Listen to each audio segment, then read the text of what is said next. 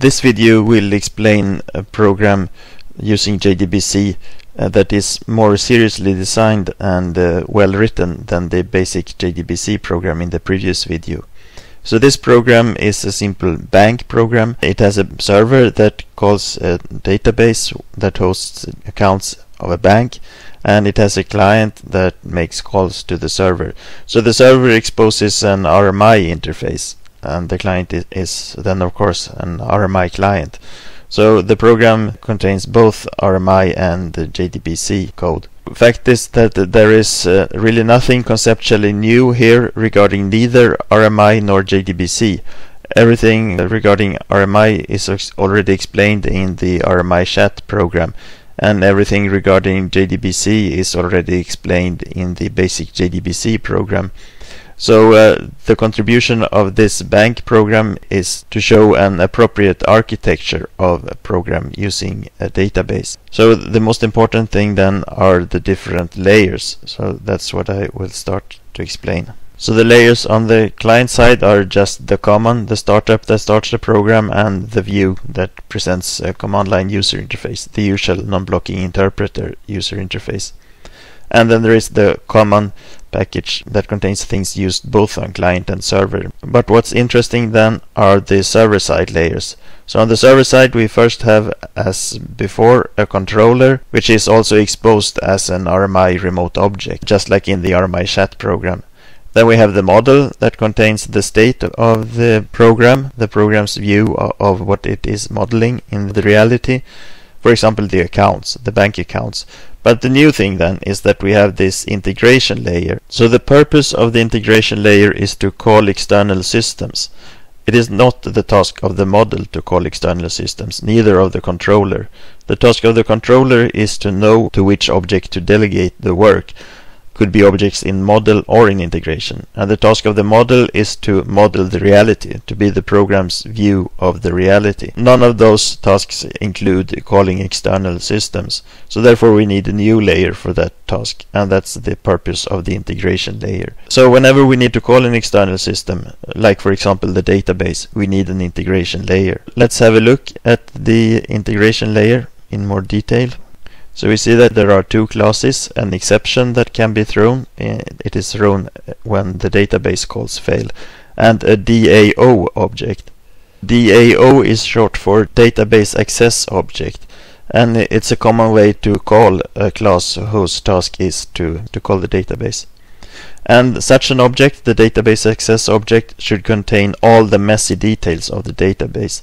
It should be the only class in the program that has knowledge about the database, that contains SQL code and so on. So it provides a facade to the database. It hides all the details of the database, and its public methods are adapted to the model and controller, to the needs of the program. And this design pattern to use such a database access object will make the code in the controller and model very clean. There will be no messy details, no strange method calls, and no particulars about the database in those layers. All that is encapsulated in the DAO, in the integration layer. So now let's have a look at this database access object. First there is the constructor, which contains code very similar to the basic JDBC program. We have a private method that creates the database and a private method that prepares statements. And then they work exactly the same way as the create table and the prepare statements methods in the basic JDBC program, so I will not look further into them here. Then there are methods corresponding to the needs of the controller and the model. For example, somewhere in the program there is the need to find an account by specifying the name of the account holder. Then we write such a method in the DAO. So this method takes the name of an account holder and returns an account object. So that's exactly the need of some code somewhere in the program, and that's exactly what this method does then. And then all the database details are hidden inside this method, so they are not exposed to the controller or model. And the code in here, well, there's nothing new. It's the same as in the basic JDBC program. We have prepared a statement, find account statement. It is prepared in the prepare statement way down at the bottom here, just like in basic JDBC. Set the parameters and execute the statement, and then iterate through the result set there should be only one line in this result set, because the holder name is the primary key of the account table, so there can be only one such account, one row with this holder name. Okay, so if we found it, return an account object representing that account, and if we do not find it, return null. And the other methods are similar. The method signatures, the names, parameters, and return values are adapted to the needs of controller and model layers, and the content is all the messy details of database calls to fulfill the promise of the method, to implement what is promised by the signature. So all database particularities hidden inside the methods of the DAO object. So here's an object to find all accounts. It will execute a prepared statement that returns all accounts, then iterate through that result set and create an account object for each of the found accounts, and add those objects in a list of account objects, and then return that list. And create account that creates an account, and delete account that deletes an account, and update account that changes the state of an account. Regarding controller and model, I will only show that there is no database specific code there. Yeah, so no database related code here, just calls to the methods in the bank DAO. Imagine all the SQL handling of the bank DAO mixed in here in the controller code. It will make the controller messy, because then the controller would be doing things that are not really its tasks. It would have low cohesion. It would do unrelated things, so it would be difficult to maintain. But thanks to the well-defined methods of the DAO, code is nice and clean here. And in the model consists just of the account and a few exceptions. The account just holds logic for handling an account, deposit and withdraw. And when the state of the account has changed, it just calls bankdb to synchronize its new state with the database, again using the appropriate method in the bank DAO. So no database calls in here. Coming back to the controller, we can see that all methods are synchronized. And that is needed because there might be multiple clients accessing the controller simultaneously, and that might call a race condition. We could, for example, imagine two persons trying to deposit money at the same time, overwriting each other's results, or one person trying to deposit and another person trying to read the state of that account and getting some invalid state in the middle of the depositing. Okay, so we need to make them synchronized, and that is terrible. It's very bad practice. Actually, it is a bit wrong of me to say we need to make them synchronized. These methods are synchronized to provide an easy example and to show you that there is the risk of race condition, but it is wrong way to solve this, and there will be a better way in the next video where we use an OR mapping framework. Because actually what happens when these methods are synchronized are that only one client at a time can access the server.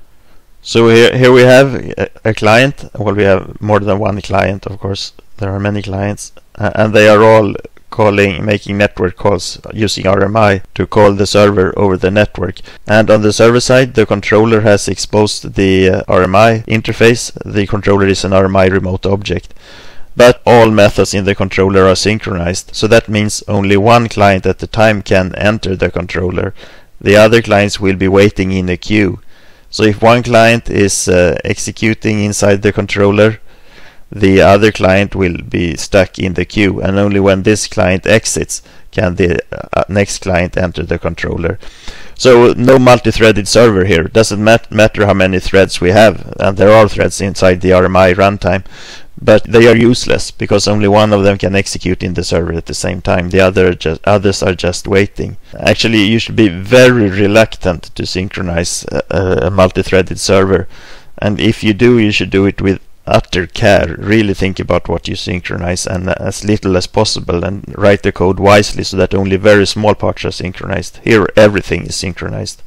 So what to do instead? Instead we should use transaction handling. Transaction management is the tool of a server to handle the problem with race conditions from multiple clients. So without going into details of different locking strategies and read-write locks and optimistic and pessimistic locking and so on, I'll just say that The very task of a transaction engine is to handle race conditions in as an efficient way as possible. Transaction manager of the server should be able to handle race conditions both in the Java code and in the database, and the state in the Java code and the state in the database should be kept consistent.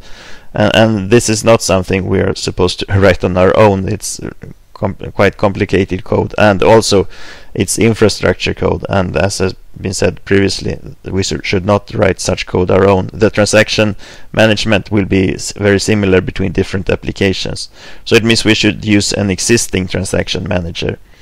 And in this rather simple JDBC example, I have chosen not to do that. So there is no transaction management, and instead we have the terrible synchronized. But in the next video on the JPA bank, where we use JPA instead of JDBC to access the database, there will be transaction management, and it is in fact easier to use with JPA than with JDBC. It will require only a few method calls. And that is because, as we will see in the next video, JPA is a much more powerful way to access the database. Perhaps more complicated, but also more powerful. So then there is just one more thing I want to explain in this program, that is in the command package, the account DTO. What does the acronym DTO mean? It means data transfer object. So a data transfer object is a class that has no behavior but just contains data and is used to transfer data either between different nodes in the network or between different layers in the same node. So in this example, the DTO is just an interface. It extends serializable because it is going to be sent as a parameter over RMI. What does it contain, this interface? It contains a read-only view of an account in the bank. It has getters but no setters, or no business logic methods like deposit and withdraw. So there's no method here that can change the state of the account, only methods that can read the state of the account. And the thing is, we don't want the wrong object in the wrong layer to update the account. Assume, for example, that the client needs to read the state of an account. It wants to list account holder and balance, so it executes the list command, which arrives in the controller on the server side. The controller calls the integration layer and the bank DAO object. The DAO object calls the database, and the state of the account is returned to the DAO, which wraps that state in an account object and returns it to the controller, and the controller then returns the account object to the client. But what if the client now by mistake calls deposit on that account? This account that was returned. Okay, the balance of the account will change and the client will not see an error, but it will never be synchronized to the database. The new state of the account will be lost. Instead, the deposit must only be called by the controller, because then on the server side, the new state, the new balance of the account will be synchronized to the database. That is why we need the read-only view provided by the account DTO interface. Now the database can return the state of the account to the DAO. The DAO wraps the state in an account object, returns that to the controller, but the controller, when it returns this object, returns it as an account DTO object. And the account DTO has only getters. So now there is not the risk that the client calls a deposit, because the DTO does not provide a deposit method. So let's look at this in the code. So first we can see that the account object in the model implements the DTO interface, provides the getter methods. So this means that an account object is also an account DTO object. So the account class, this class, implements the account DTO interface. So that means that an object of the account class is also an object of the account DTO interface. So then let's look in the integration layer in the DAO. Let's look at the find account by name method. This method searches in the database, then creates an account object to hold the result of the database search, and then returns that object. So it returns an account object. But then when we arrive at the controller that called that method, it returns what was returned by that method, and that is an account object, but it is returned as an account DTO. So the caller of this method, which is the client, will only know that it gets an account DTO.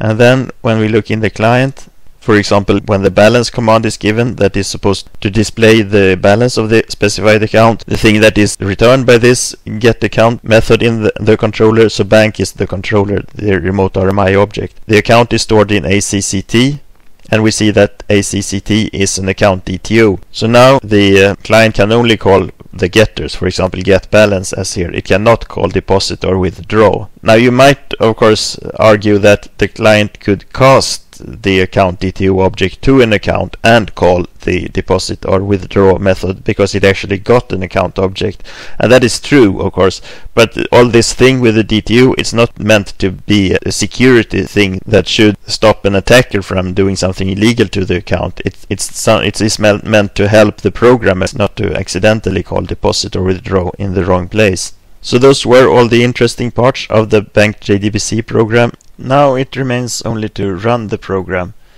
First let's start the database. So there it's running, and the database used by this program is bank, and it has no username or password.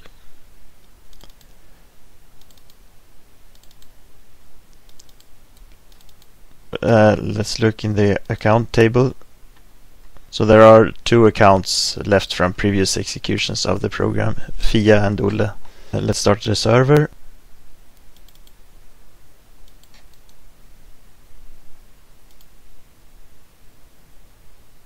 Started, then let's start the client.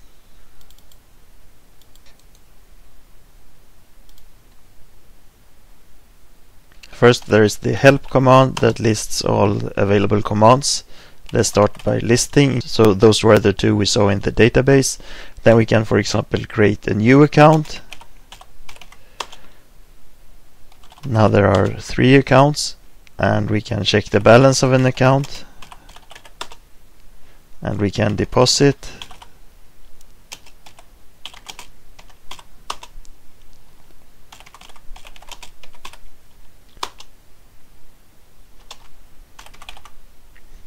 I mean balance, not known balance, but the balance of the account, like that. And we can delete an account.